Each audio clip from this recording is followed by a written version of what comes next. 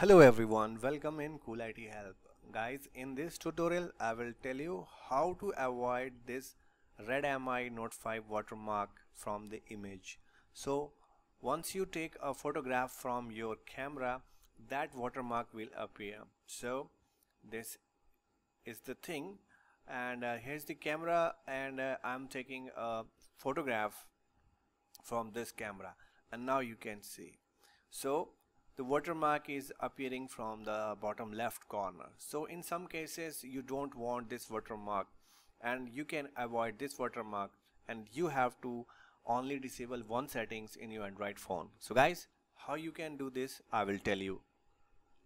So first of all, you have to go inside your settings. So here's the setting icon, and now you have to tap once on it.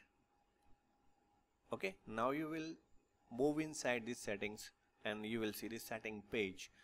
Okay, now here we have to click the option System App Settings. Right now you can see on the screen.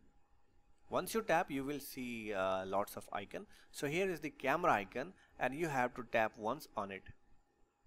Once you tap, you will see some settings.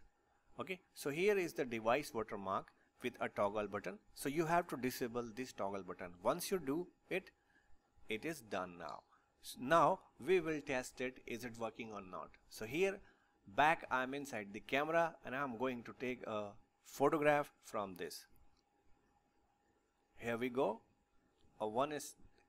Photograph is captured. Now I'm going to open.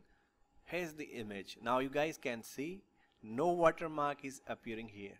So guys, watermark is gone now. I hope you guys found this video useful. Please like, share and subscribe my channel, and keep watching Cool IT Help.